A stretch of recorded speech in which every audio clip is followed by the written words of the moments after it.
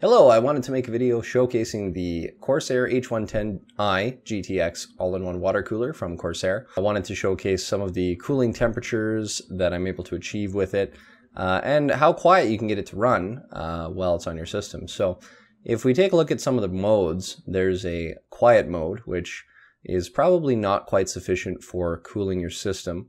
Then there's a balanced mode, which gets a little bit loud at times, so I don't like to use it for my standard settings. Then there's performance mode, which is really all loud all the time.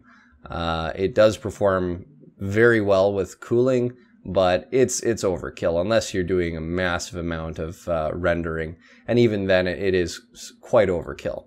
So what I like to do is run a custom curve, and I found that the settings on the screen are actually the best settings that I've been able to find for balancing cooling as well as keeping it quiet.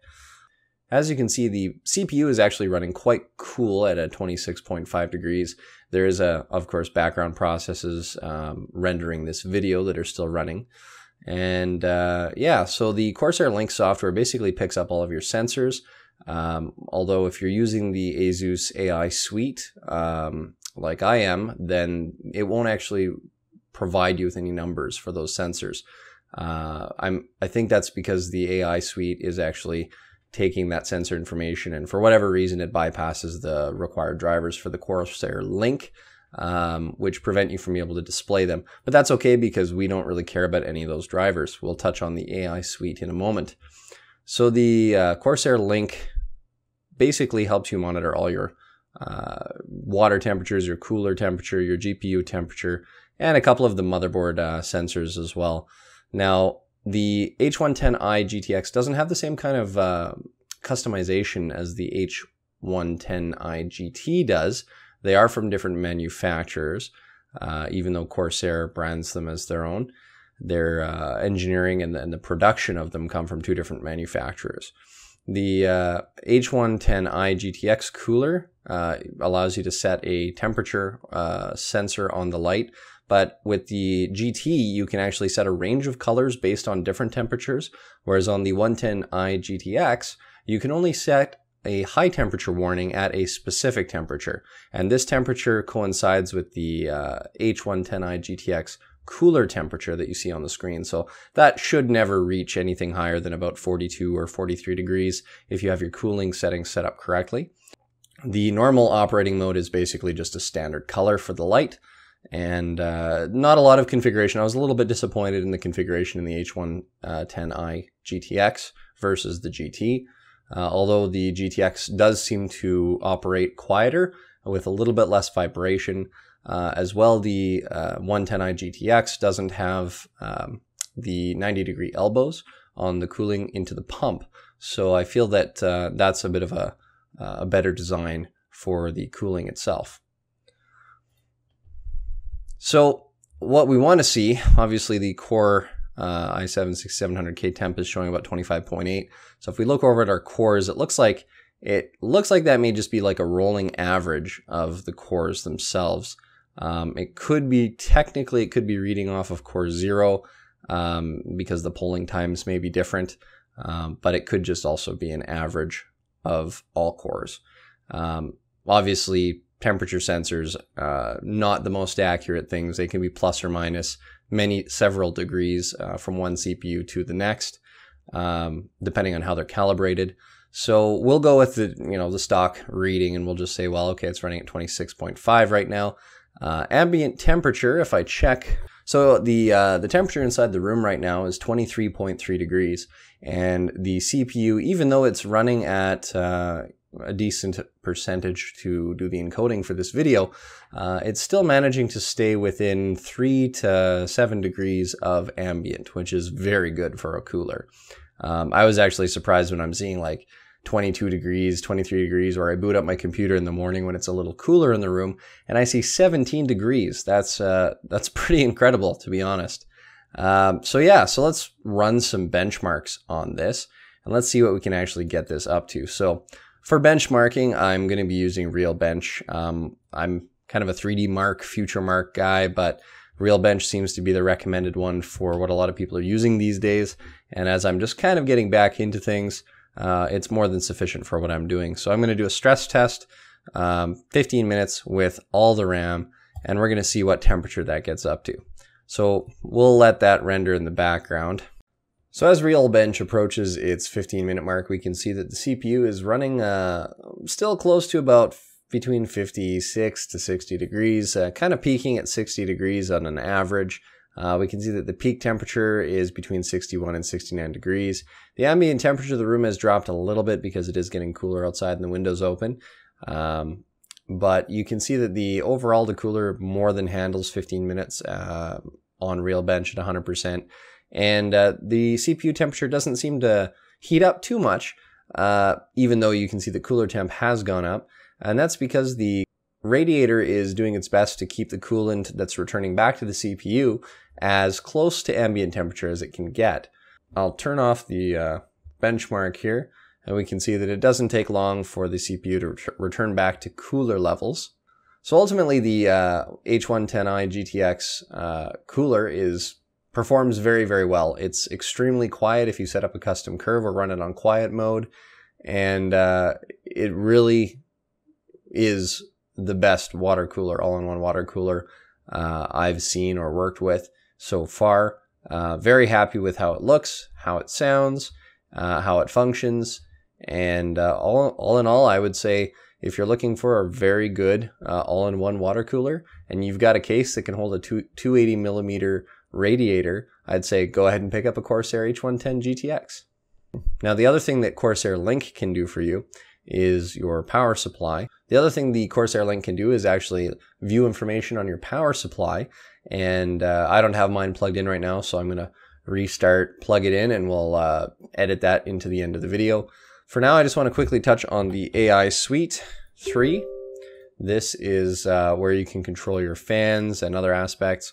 There's this Fan Expert 3, which sets all your fan curves for any of the fans on your case. So I've got a front fan on my case, front, bottom, front, top, and rear fan. The fan tuning is actually a really nice feature. It figures out what your peak and lowest RPMs are for your fans and sets up a recommended silent, standard, turbo, and full speed mode based on that. I modified mine a little bit just because I like to kind of keep things quiet. So what I've done is at 40 degrees, I'm running as low as I can. So below 40 degrees, it stays at the lowest fan setting while keeping them all turned on. So I just leave mine running at the minimum. And then if it gets up to 60 degrees, I'm kind of running a little bit higher. And then I don't allow it to go over 75 degrees without kicking all my fans into 100%. I don't want to see 75 degrees consistent on my CPU. I'm kind of a stickler for low temperatures. So that's what this controls, and that's one of the reasons why you'll see that these fans, the CPU fans sensors, actually are not showing anything in Corsair Link. I installed Corsair Link first, and it was showing all the fan speeds and temperatures. But as soon as I installed the AI suite and did the fan tuning, I could no longer view these sensors in Corsair Link. I keep Corsair Link open all the time while I'm gaming, just to kind of keep an eye on coolant temperatures, and I'm a little paranoid about water cooling, so I want to kind of, keep an eye on it. So yeah, let's restart and we'll take a look at the settings for what we can see on the power supply. All right, so here we are now. We're looking at the Corsair Link again. I've got my power supply connected to the USB header. So now we can actually see our power efficiency and our watts in and watts out. So if we go ahead and we run Real Bench, we should be able to see that increase quite significantly. We should be able to see kind of what the overall efficiency rating of this power supply is on my computer here. All right, so we'll fire up the stress test and we'll see just how much power this computer wants to draw, what efficiency rating it's measuring on the power supply. I believe the power supply is rated at 80% plus. The efficiency is actually better the more power you're using with this, so it does perform very nicely. I don't really use this feature, but it is kind of a cool feature to be able to display and view how much efficiency your power supply is outputting, although I'm not sure how the sensors work. I haven't done a lot of research into it, but you can see your 12 volt rails, your 5 volt rails, and kind of see if they're maintaining or not maintaining your power settings. Now, I wouldn't adjust any settings here per se. There may be some configuration settings that you can set up. If the fan fails, shut down the computer, things like that. And it looks like there actually is the ability to change the fan mode to a fixed percent. So you could have the fan always on if you want, but it does run with the fan off most of the time. That's basically Corsair Link. I've read some people hate it, some people love it. I don't mind it. I like it. I like that you can change the system image to whatever system that you're using that's Corsair if you're using a Corsair case.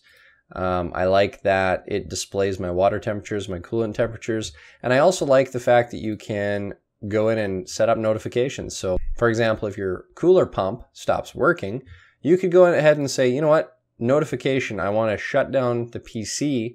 We'll do a notification between certain RPMs.